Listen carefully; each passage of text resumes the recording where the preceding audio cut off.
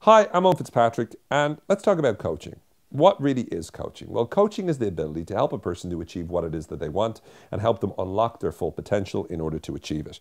So really what we're talking about is, in coaching, typically the person has a goal and you help the person be clear of their goal. You help them understand what's in between where they are and their goal. So what's the limitations in front of them?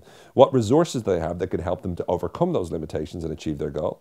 And lastly, what strategy can they put in place to help them to use the resources to overcome the limitations to achieve their goal? Coaching is a very effective process used by many very successful CEOs and world stars around the world. So it is something that is on the up and becoming more and more popular. So I highly recommend you use coaching, you get a coach, and you, if not, coach yourself at the very least.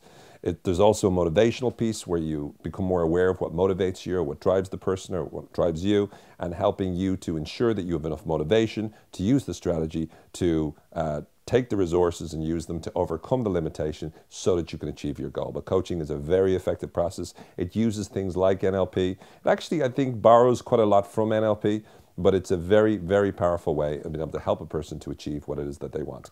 Coaching is more future-oriented, not to do with the past problems, but more to do with how you can use whatever you have at your disposal to be able to achieve whatever your goals are in the future.